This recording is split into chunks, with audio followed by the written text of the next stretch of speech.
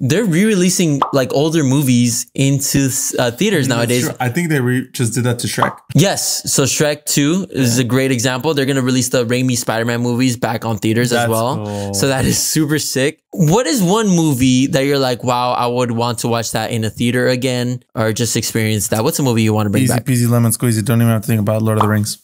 Interesting. I never saw a single Lord of the Rings in theaters. Dude, that's actually so good. Wow. So to see it in theaters, the big sound. Yeah. I was about to ask you, when is the 25th anniversary or something like that? Because usually whenever things like that happen, they put the movies back. So that's why people are theorizing that they're going to bring back Interstellar because it's going to be like 10 years since Interstellar. Nice. And dude, you've never seen Interstellar. That would be a great way. That is a movie experience.